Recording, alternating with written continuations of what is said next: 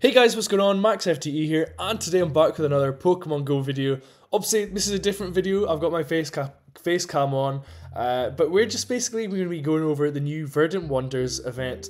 Is Zarude going to be worth it? Is it something that you should be worried about getting? Is it good?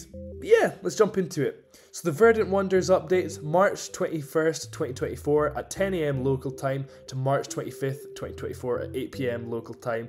So that's going to be 4 days and 10 hours. It's not the longest event, but it's not the shortest event either. For $7.99 US, or the equivalent in your sort of local currency, you'll be able to pick up a research story which features Zarude. Now, I can't actually remember. We've only had Zarude once before. I mean, looking at the ticket, the prime focus is going to be Zarude. That's realistically why you're getting the ticket. And I can't actually remember the last time we had Zarude, if it was paid or not. I'm not 100% sure. Either way, $8 for a Zarude is a little bit steep, I would say. Sort of getting vibes of Mr. Galarian, Mr. Mime here. But either way, you're gonna have to. It's gonna be available the same times and dates as the event, so make sure to purchase that and log in and sort of start the research in that time frame. You'll also get access to. There'll be obviously Zarude. You'll get 2 premium battle passes, 6 silver pin-ups, 5 rare candies, 1 incense, various dark and grass type Pokemon encounters, and more. Now, based on just looking at that, purely that, it's not really that worth it, I would say. $8 for 2 raid passes and a Zarude is a little bit steep. I would say you're getting your silver pin-ups and rare candies, but nobody's buying the ticket for that, so it's maybe not quite worth it. If you haven't got Zarude, if you're wanting to complete the Pokédex, then sure, go for it, by all means. But yeah, but we are also getting another bonus here. For the ticket holders, when you run an incense, this doesn't include daily incense, you will get more spawns such as Panpour, Pansage, Pansear, Cutiefly, Red Flower Flabébé, Blue Flower Flabébé, and Yellow Flower Flabébé. Obviously, those 3 are just going to be in their sort of natural regions. Obviously, Red Flower for the Europe and Africa, Blue Flower for Asia and that sort of region, and Yellow Flower for the Americas and Greenland as well. Cottony wearing a flower crown, that's a new Pokemon that's actually coming out, is going to be shiny, which is going to be nice. That's going to be probably quite a rare costume shiny. I don't imagine that would come back at any point for any reason, so make sure to hunt those Cottony, get a shiny.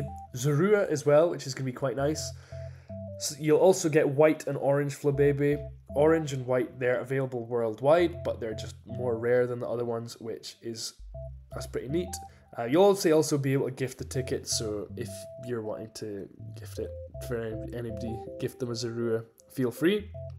Obviously Cottony with the flower crown is going to be debuting, which is quite nice. Again, make sure to hunt that, get that as a shiny.